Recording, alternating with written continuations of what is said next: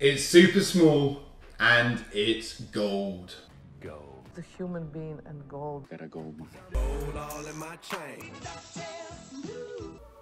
I love gold.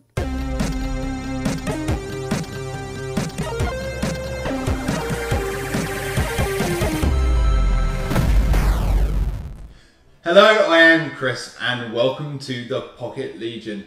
This week we are going to take a look at the tiny gold giant, the Arduboy. Okay, so this is the Arduboy and it is tiny. I would say about credit card size. Now, I got this guy for about 35 bucks when they launched it on a Kickstarter, and it was really interesting watching them go from a circuit board through to a finished console. You can see how small it is there. I think they're about $50 now if you go and buy one from the website.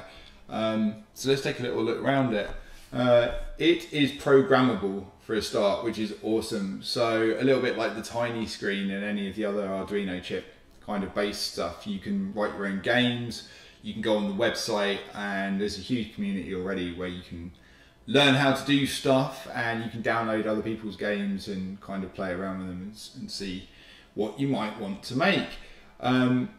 So yeah, I chose to get the PCB in white, and I was super lucky to get one of the number one of the 250 Kickstarter edition gold ones. So that's super awesome. The front of this guy is made of like clear polycarbonate, you can see that there, and the back of it is like a single kind of stamped piece of aluminium. Unfortunately not real gold, but you know, close enough. This guy comes with an 8-hour rechargeable battery.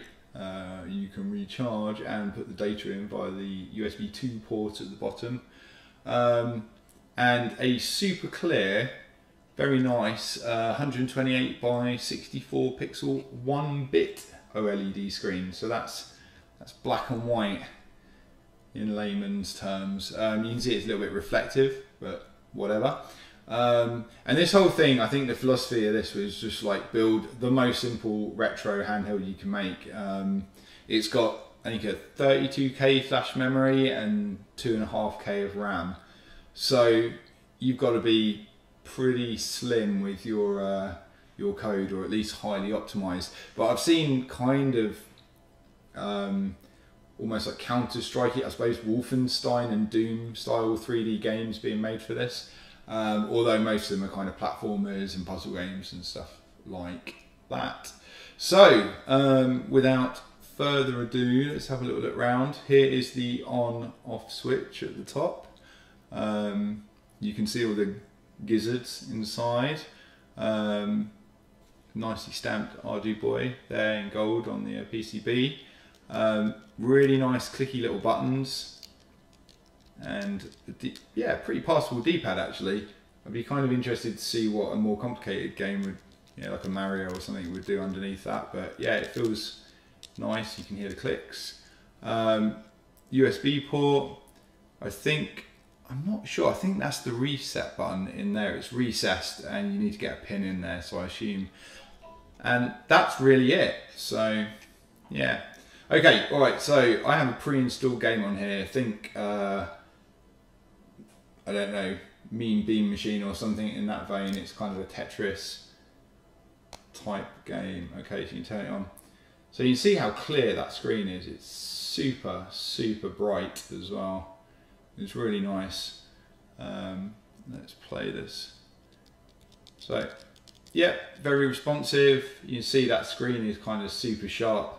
Well, at least for 128 by 64-bit screen, but it's beautiful. And yeah, there you go. Well, for 35 bucks, I think that was a worthwhile purchase. But what does the Pocket of Judgment think?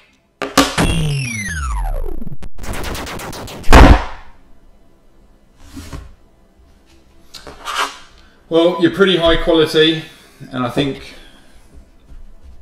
I could fit about 100 of those in there. I think you're going to get a Pocket Legion rating of Nescafe Gold. Look, I'm expecting someone. At this time of night?